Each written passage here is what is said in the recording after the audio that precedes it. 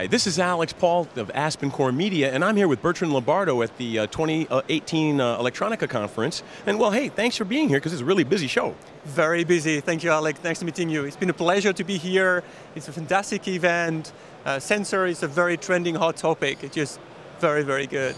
Well, I mean, you say sensors, and it's true, because we talk about the Internet of Things, and we talk about industrial revolution, Industry 4.0, and next generation automobiles, and cloud. I mean, it's all part and parcel connected. They have to sense, right? Correct. But I mean, you know, sensors, first of all, it's not something new. It's been there for a century. I found out that the first sensor has been created in 1883. It was a thermostat. The first device that transformed a signal, a measurement into a signal. And for us, it's all about the future now. It's about IoT, Internet of Things. It's very interesting because there's so many players that want to develop their IoT infrastructure. For us, IoT starts always with data collection. If you don't collect data, you don't have Internet of Things. And once you collect your data, it's about safely and in a secure way with confidentiality, sharing data with your customer, and the customer can then make educated decision about safety, profitability, whatever they want. From another perspective, what's interesting is that we're able to collect data from various means. It starts with optical engine, for instance. I don't know if you noticed, but when you came here, you had to scan a barcode to just enter the show. And it's very likely that the engine used to scan the barcode is our Honeywell engine. You got gas sensors. I guess we need to measure O2, CO2, and age. A lot of gas sensors. And finally, what we're talking about here, from a board mount perspective, are board mount sensors, and also we have switches. Very nice. Well, so when it comes to sensing, you know, you have to worry about the fact that there's no precision without feedback. And it's not enough to just simply have a sensor in place. It's got to be small enough to fit the application. It's got to be accurate, and it's got to be low power, right?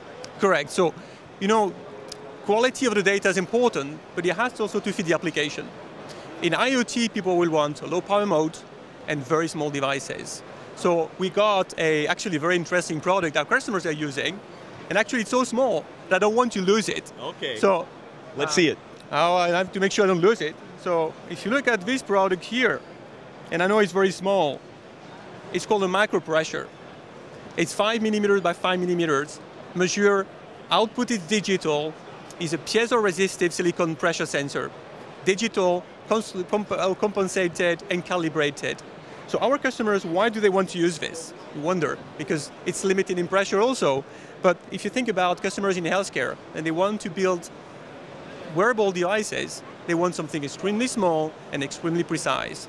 So as you can see, size matters. You want it as small as possible, yet very accurate. We also have customers that would like to use it in white good, liquid level measurements, because they want to be able to be now very granular about liquid level, and it's not anymore a yes, no, it's they want to know exactly the pressure because they want to add value to the customer in terms of data will tell them exactly what the machine needs to do. Mm-hmm. Now, what application spaces are you really seeing with Honeywell that are very, very promising for you and for your technologies? So we do see a lot of opportunities in all verticals, and there's no limitation to it. It can be aerospace, transportation, and medical. I shared examples on white good and medical with a micropressure, but as an industry, the big players are driving what we call the 4.0 already. So you will have Airbus or Boeing, they will want connected plane. So Honeywell already from the top designed a strategy around connected freight, connected warehouse, connected worker. If you think about a connected worker and gas sensors, you don't want somebody to walk into a mine and don't know if he's in danger.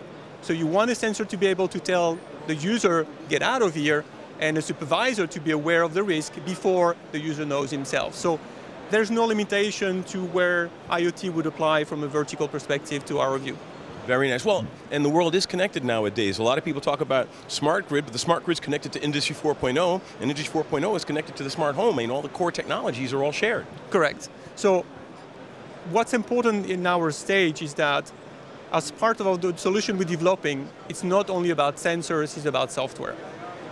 I mean, an article has been posted by iBase-T a few years ago showing that 42% of companies dealing with IoT today are software houses. They are small startups, very innovative, very creative, that are interested in developing the software part between the data collection and the data mining. Because if you can't mine the data and explain and show the data in a way that people can make decisions and fast, data is useless. So we, for instance, as Honeywell, this partnership with a company like Surrey Sensors Limited in the UK, and Surrey Sensors is a very interesting business because it's a relationship, a partnership, I would say, between a private venture and a Surrey University. And what they do, they use their cutting-edge technology and knowledge to design and manufacture. They also manufacture measurement devices in aerospace and Formula One, but they're very, very creative.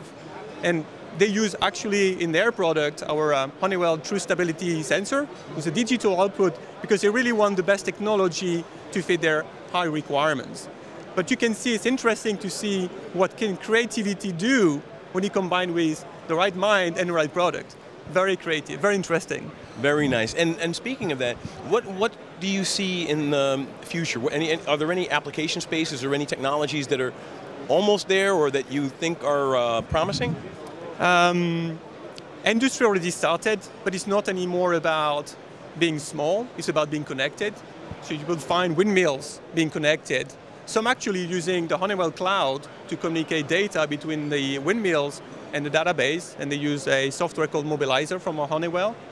But what we'll see now moving forward is really the wearable, home devices, some, let's say, mass production, and this is where price and size really matters. It's why we have micropressure, we're going to have microforce, everything is going to have to be small, very precise, and very focused on some applications. So I would say the shift will be from industrial to users, home care, these kind of applications. Very cool. Now, before I let you go, do you have any last words for our audience? I would just say that if we look at what we do with Arrow and Honeywell, Arrow is a very good platform from us to push our IoT solution because through their Indiegogo platform or their own business from an Arrow perspective, they give us the leverage to go beyond the technology we offer ourselves and give a more broader portfolio to our customers. So very excited about it. I'm really glad you took the time to talk to us at this really busy show. Thank you so much. Thank you very much. Take care, Alec.